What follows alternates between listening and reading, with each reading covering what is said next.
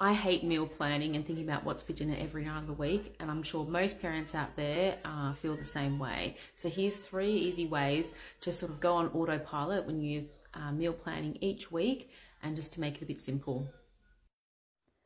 The first easy way to meal plan each week is to write down Monday through to Sunday quick and easy meals that everyone in your family enjoys eating all the time, and basically you will just eat those things on those days every single week, week after week, until you get sick of it.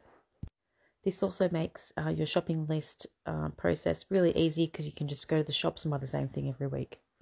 Number 2, write down a different recipe category for each night of the week, such as soups, roasts, pastas, salads, barbecue grill, etc. You get the idea. 3, the most challenging, write down a different cuisine for each night of the week: Thai, Chinese, Mexican, Greek, Italian, the list goes on. Remember, you don't need to be gourmet. You don't need to be experimenting every night of the week. Just make the foods and the meals that you like, your family like, and will get eaten.